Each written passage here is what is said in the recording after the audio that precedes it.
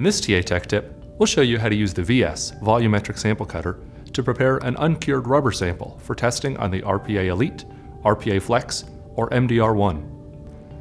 Preparing samples using the VS Sample Cutter reduces operational variability, greatly improving experimental precision. To prepare your sample, simply place the stock material on the lower platen and press the two actuator buttons on either side of the unit. A dual-action pneumatic system compresses the sample to the prescribed thickness, then cuts it to the die diameter. Once cut, the sample is ready to be placed between polyester or polyamide sheets and tested in the RPA Elite, RPA Flex, or MDR1.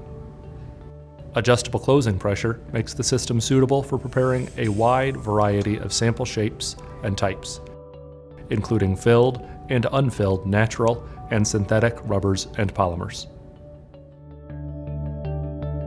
In this TA Tech tip, we saw how easy rubber sample preparation can be with the VS Volumetric Sample Cutter.